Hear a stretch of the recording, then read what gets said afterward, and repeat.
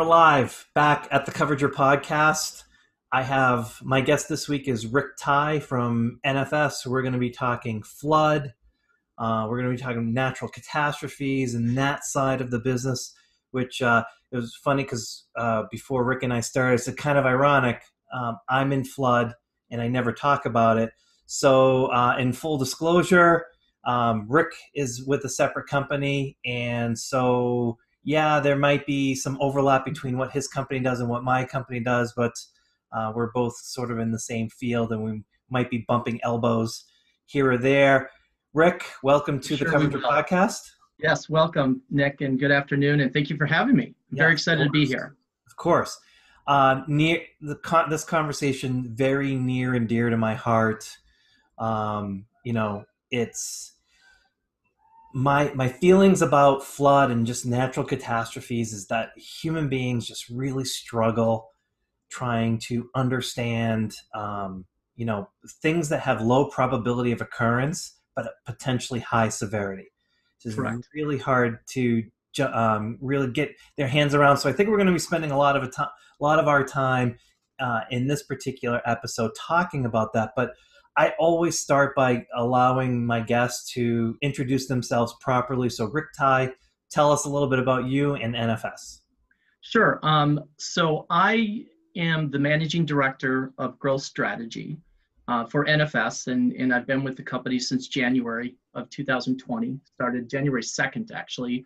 And I have 30 years of experience, past experience, in an organization that focused on the property and casualty space. So I was a practice area manager for that company for 30 years and deep into sales and driving sales organizations. But for NFS, what I do is I lead the client engagement team, which is the sales organization, which is the conduit to the carriers in the space. We also, I oversee the training and development organization, which is aligned to more than 70,000 potential agents out there that could potentially sell flood. And then I also have responsibility over the marketing department. And in marketing, we're doing things like brand awareness. We're doing flood education, both at an agent level and a consumer level.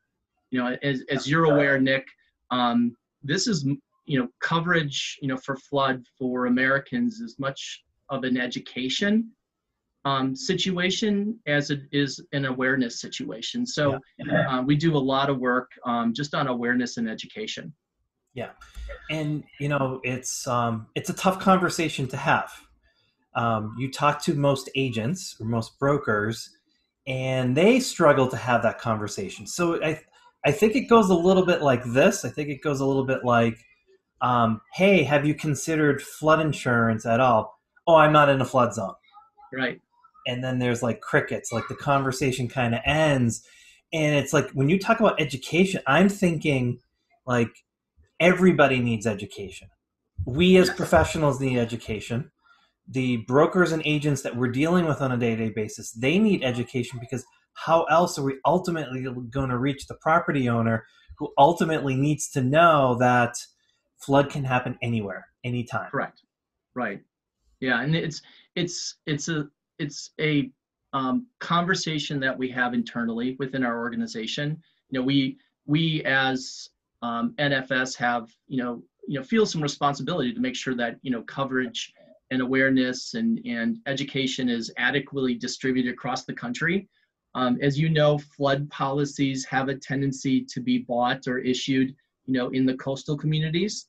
But, Midwest America and spring flooding, I think there were 128 million people at risk of flooding just for the spring thaw. And where that happens is middle America, where people typically don't have those types of insurance products, or their agents are not even approaching them, as you suggest, about flood.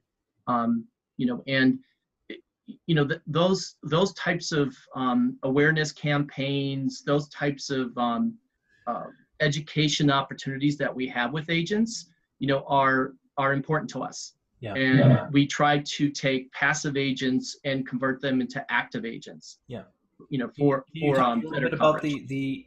the type of training slash education slash marketing that you're doing to kind of walk them through the process of one, you must have these hard conversations with your customers. Sure. And what do you do to kind of help them bridge the gap to folks that just don't even want to listen to it? Sure. I mean, it's a great question. I think, I kind of look at this as sort of an innovation opportunity or a three-legged stool. Okay. The first is consumer awareness, to the potential policyholder. How do you get to the 300 plus million Americans to, let them know that there is coverage available, and everyone technically lives in a flood zone, right? Right. But most Americans think that they'll never experience flood because of where they live, right? There's been some statistics that say, if you have a 30-year mortgage, you're 3 times more likely to have a flood event than a fire event, right? But most people have home insurance, but not flood insurance. So that's an awareness at the consumer level, to say that policies are relatively economic, based on where you live. They do supply ample coverage, and there's a lot of education around that your homeowner's insurance doesn't necessarily protect you from water coming over a foundation or surge and all those things that you could possibly get, not just in the coastal areas. The second leg of the stool is really it focused towards the agents. And Nick, you probably know this, that of the 70,000 agents that we touch, there's a very small number of the agents that actually are, selling flood insurance and educated on flood insurance, like the 80-20 rule. 20% of the agents sell 80% of the policies. So really, that's an awareness standpoint to help an agent. How would I approach a consumer? How would I approach a policyholder? How could I cross-sell my book of business where I have clients that I could potentially reach, for flood products? And then all that wrapped around on the third leg is technology platform innovation. As an insurance agent and as someone who sells insurance and maybe potentially flood insurance, selling flood is very complex, right? There's a lot to it. We're building, an end-to-end holistic platform that's cloud-based, that's intuitive, that essentially guides an agent through the process. And leveraging, this is a very underserved part of insurance, is the flood insurance space as it relates to technology innovation. So we're really stepping up and putting our hat in that ring and saying, hey, we need a platform that facilitates or takes the complexity out of buying a flood policy. Yeah. Can you talk about that a little bit? Like, what does an interaction with NFS look like from an agent's perspective? Probably a lot of agents listening to this. What does that look like? How simple, streamlined, easy is it when they get on? Yeah, I mean it's a dynamic change to what traditionally an agent experience might have been. With our new platform is called Trident. We have approximately 7 customers on the platform with about 6,000 agents actively logged in. We're going through a onboarding process with all our clients this calendar year, and really it's an intuitive type of application. It's a dynamic application process, meaning that based on the street address that you put in, based on the profile of the house, there are the application process is maybe 5 or 6 pieces of information to get you to maybe generate what we call a PRP policy, which is your basic standard policy based on your house type and the zone you live in. And then, with that, it guides the agent through with pop-up videos, with chat opportunities. So really we're finding when agents are getting on the platform, there's not a lot of educational material that we need to do, even though we onboard with education material. Because the platform's so intuitive, they can maneuver themselves through the process. It allows them to upload information like, elevation certificates, and some of the other things that are required in issuing a flood policy. Yeah. And it's an end-to-end solution. It's, we built it from an agent experience, but we also built it from a policyholder experience. We're looking at trying to reduce the days from first notice of loss to payment, from, your traditional maybe 30 days from a policyholder notifying about loss to check in the mail. We think we can potentially take that in half with the new claims platform. Yeah. And really, it's all about servicing the policyholder, which is important to the agent, of course, right? Because it's his or her reputation. But it's also having an end-to-end intuitive program where you as an agent could go in and manage your flood book with an agent dashboard, with alerts, and these are things that you still need to do to follow through or renewal. So really, it's a really cool, neat platform that we believe is going to change the flood business. Yeah, it's interesting because as you're describing that, I had a conversation with Brian Falchuk, who's writing a book called The Future of Insurance, talking about trying to understand your customer. And NFS, through the Trident, you actually have two customers, right? Like Right. as you just described, you have to take care of the broker agent, and you have to take care of the actual policyholder. And there's an expectation for you to meet both of those. I don't think a lot of people understand like how challenging that is, because the broker is more of the transact mentality. They kind of know what they want, but you also need to educate them a little bit so that they can get to the policyholder, and the policyholder is looking to be taken care of. Right. You know, so there's a really hard balancing act when it comes to that. I don't think people understand the complexities or the challenges when it comes to checking off both those boxes. Yeah. And I look at it too as, sort of our obligation to the agent. The agent is making his or her living by building these meaningful relationships in these property and casualty lines. So they're building up a base of business, and it's annuity-based business, and it's a generational business, right? It's something, with my agent, and I have a long-term history, and one bad experience doesn't just affect the flood policy, it affects their whole book potentially.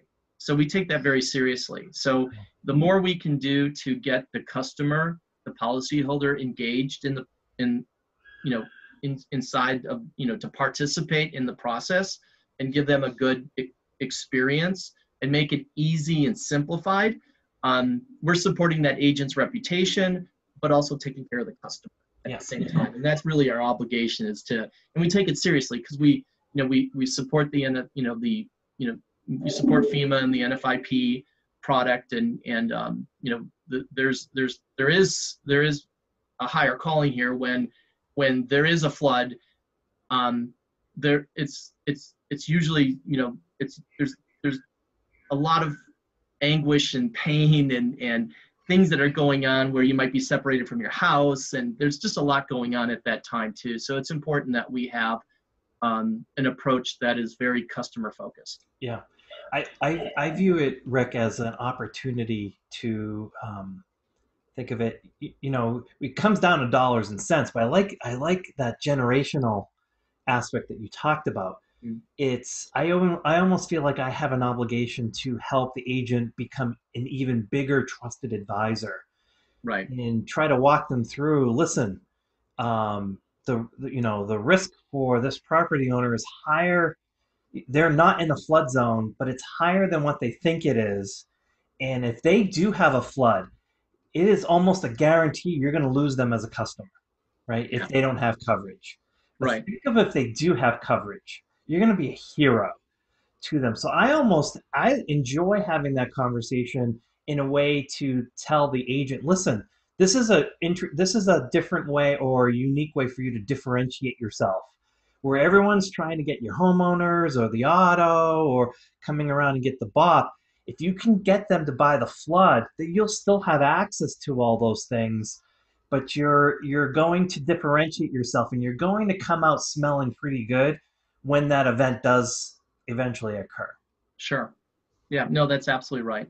I think that there's value there to be that trusted advisor, Yeah. and let them know that, this additional product that they can procure or have, in addition to the homeowners can mitigate any of that potential risk where something happens and, well, my policy doesn't cover it, right? That's Yeah.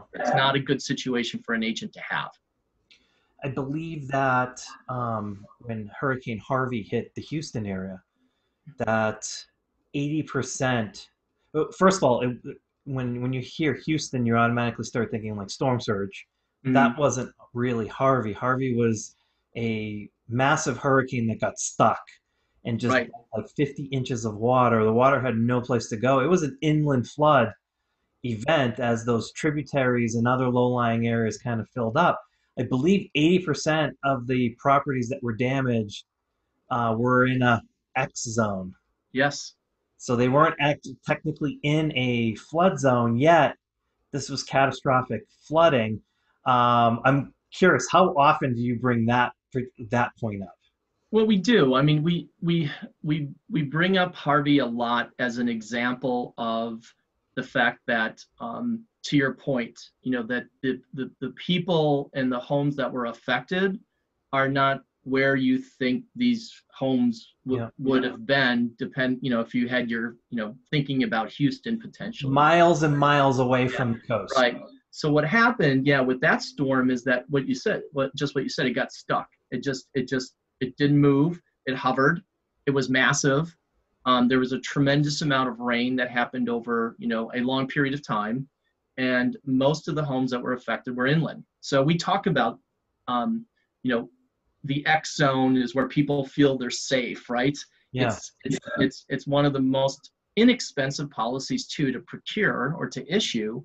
And it's something that I think that there's this whole mentality out here, and I think we've referenced the Harris poll a couple times, where 62% of homeowners say that they're prepared for a flood, right? But only 12% have flood insurance. So to me, what does that tell me, or what message am I getting from that? I'm getting the message, I think, through the homeowner is that I don't think I'm in risk. I'm not at risk of flooding. So, that's where the Harvey conversation comes up. That's where some of the spring flood conversation comes up. We had some Michigan dams, that broke recently. We've had, major rivers overflowing, with certain things that have happened in the Midwest. And, we've seen a lot of activity in terms of flooding, in areas where you typically wouldn't see flooding too. So, those conversations come up mostly with the agents, especially as we're looking at agents that maybe are less coastal based and more Midwest based.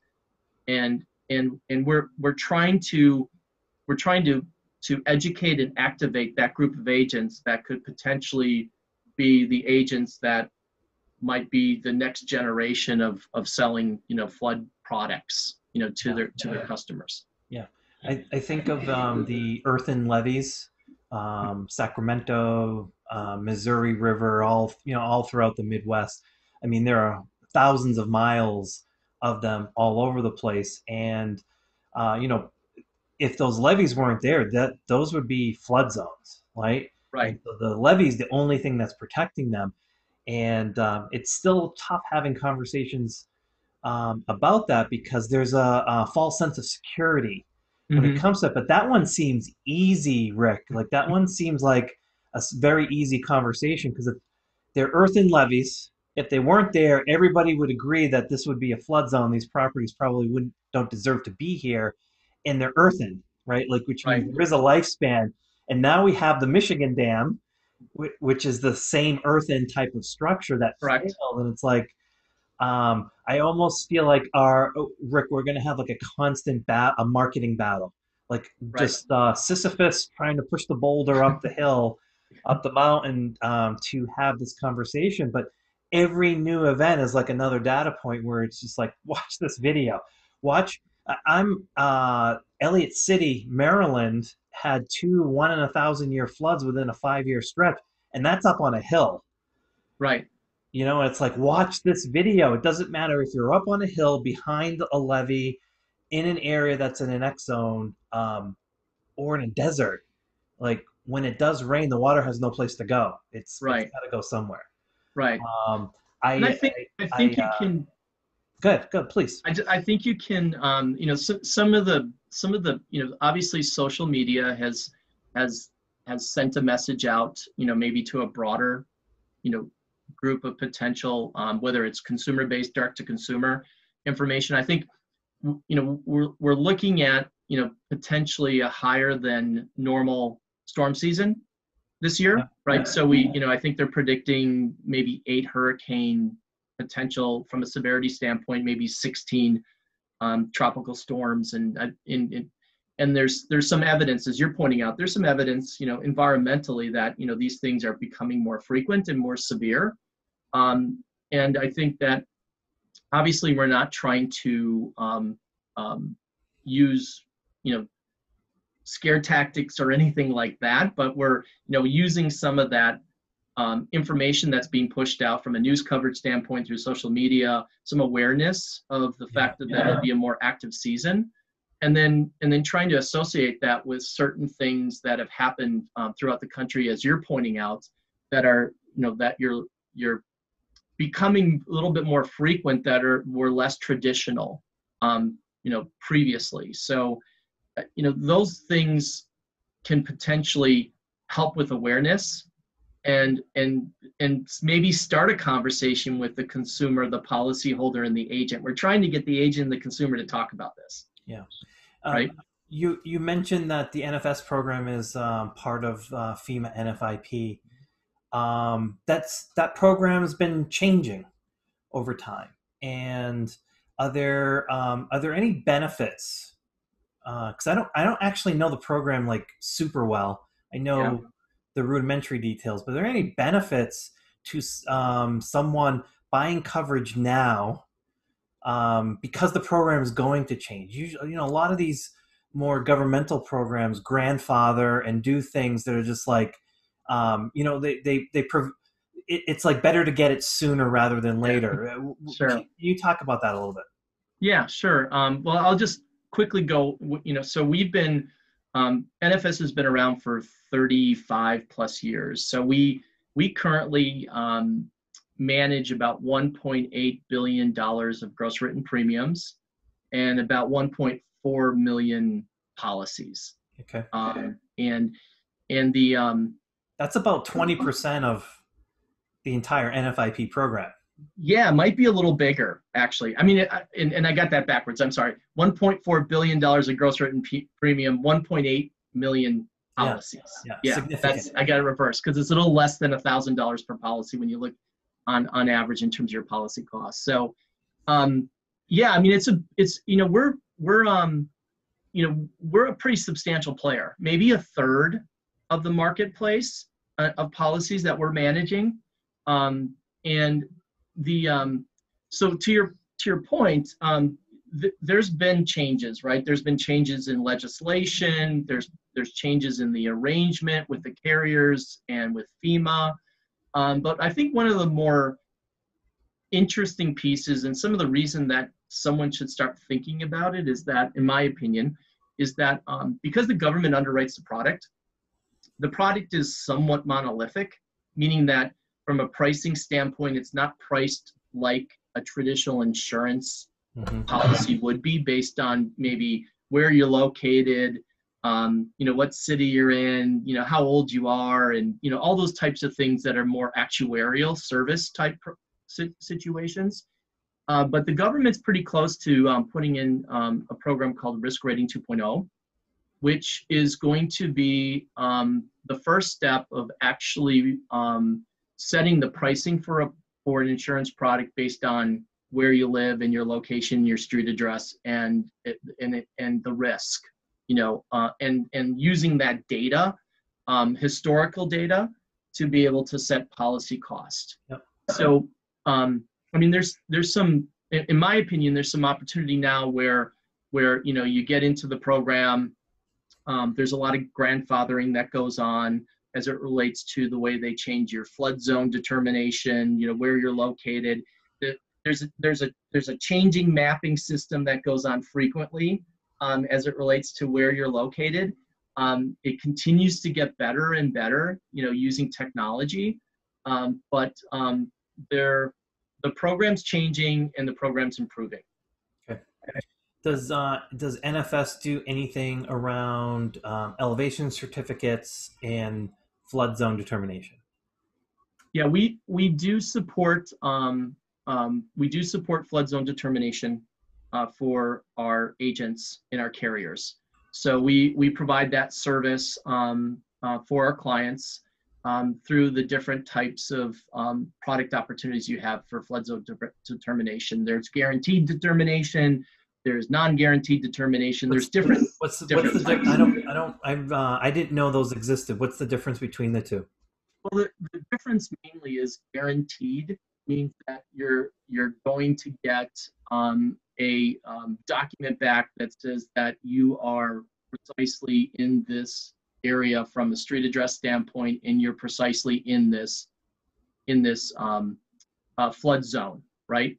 And then therefore I can now price your policy where there are other less expensive opportunities that people use or clients use or agent use that are sort of not guaranteed, that they might be just sending out something to their clients to say, hey, if you're thinking of a flood policy and you're thinking of maybe procuring something or talking about it, based on where you are, this is the range of what we think the cost of your policy could be. Something similar that you might get from an insurance agent on other things, like as it relates to coverage.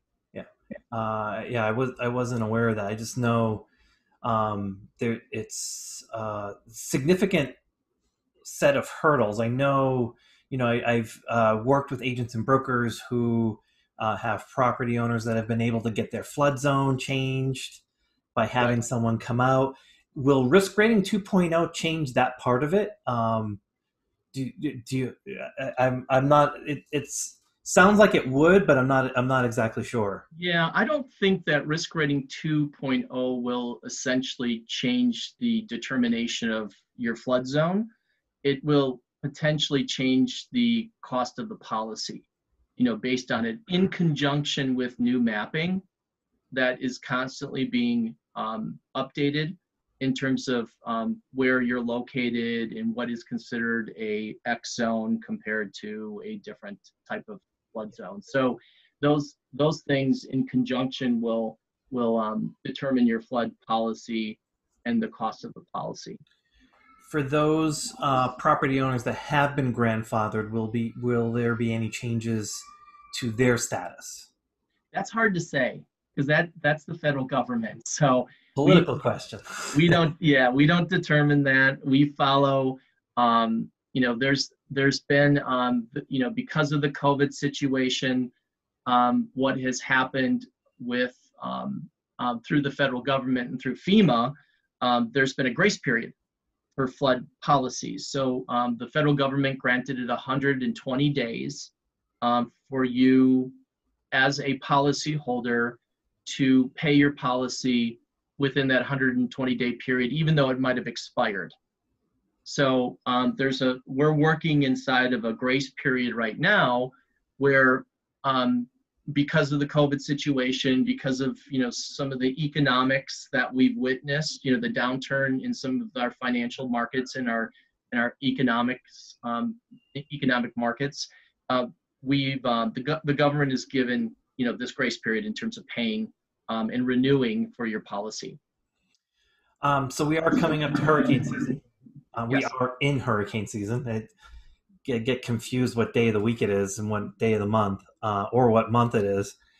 So we are in hurricane season, and I mean, I think you've kind of brought this up before. How important is it just to have that conversation now? I'm assuming your product has a waiting period. Yes. So, the conversation needs to happen now, because we're going to be getting into the heat of the summer, the heat of the hurricane season, and you don't want to get into a situation where a Category 5 hurricane is bearing down you can go run and get a policy, but it's not going to kick in. Like, how important is it to have that conversation like today? Yeah, I think it's really important because there's a 30-day waiting period for a policy to be issued, and it's designed that way, right? To say that it's designed to have a product that has a period of time, so the product just couldn't be procured the day before a potential hurricane in terms of where where you're located. So there's a 30-day waiting period. We're getting into the heat of the season. We anticipate higher than normal activities as it relates to tropical storms and hurricanes. So it's, in my opinion, this is one of the busier periods for new business too, on top of it, Nick. So when you look at our business on a cyclical basis, as we move into May, June, July, August, September, our new business numbers go up, pretty, not, they don't double, or they're not, but there's a spike, right? Because of the awareness and some of the work that the agents do out with their clients. So I think that this particular moment in time, it's a really important time to have that conversation, at least from a policyholder standpoint or a potential homeowner. They can make a decision on if the policy cost and the coverage and what they can leverage by having that flood policy makes sense for them. Any projections? I'll give you mine if you want to share yours. I want to entice brokers to get excited about this, and I'm kind of telling them from my expectations on what I'm seeing, and I think the marketing's starting to take hold, Rick. My expectations are this market's going to double or triple in the next 5 years. We're going to get a lot of folks that prior would never have considered flood to buy it. And I'm telling brokers to jump in because now's a really good chance to get some access to premiums. So have those conversations now. Do you, or does NFS sort of project out where they think the flood market's going to be in the next 5 or 10 years?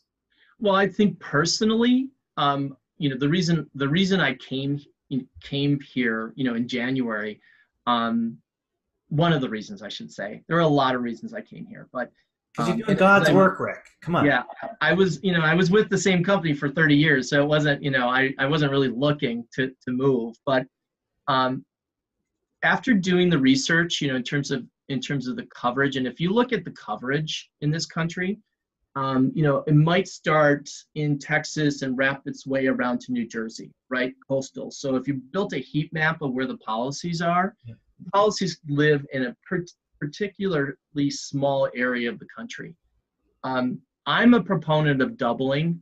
I believe that the coverage could easily double in the next 3 years. And I think the reason that we're making all the technology investments we are and making flood simple, our slogan is flood ought to be simple, and making all the technology investments and making the educational investments, we believe that we could potentially double coverage in 3 years. Now, I think there's a lot of opportunity too, Nick, with private product. You have your traditional NFIP product, you have a lot of different private product offerings. I think in combination, if the market has selection and the selection makes sense and it's easy to procure and easy to understand as a homeowner, then the potential to triple coverage is there too. So we're in that boat. We feel the responsibility. We're making the investments because we think the market is poised to grow. I don't know if you know, does Trident have the capability of going direct to consumer? Does NFS do any of that? Currently, we don't. But we definitely believe that the future is a direct to consumer model and a direct to agent, meaning a multiple channel approach. So we do some direct to consumer work. So I don't want to say no.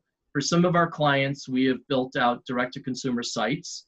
where their clients could have a branded experience with their carrier, but essentially we're the backbone, to the procurement process and the policy administration and the claim work. But yeah, Trident is built and designed to have a direct-to-consumer focus and portal. Yeah, awesome. Yeah. Rick Tighe, thank you so much for coming on, talking about my topic, close to my heart. I will have all of your contact information on the show notes, so anyone that's listening, you don't have to pull over or whatever. Just go to the show notes. The transcript will be there. And Rick, I appreciate it. Thank you so much. Thanks, Nick. Thanks for having me. It's been great. For everyone that's listening, we're not over this yet. Keep hearing about a second wave. Keep safe. Wash your hands. Practice your social distancing, and let's all be good to one another.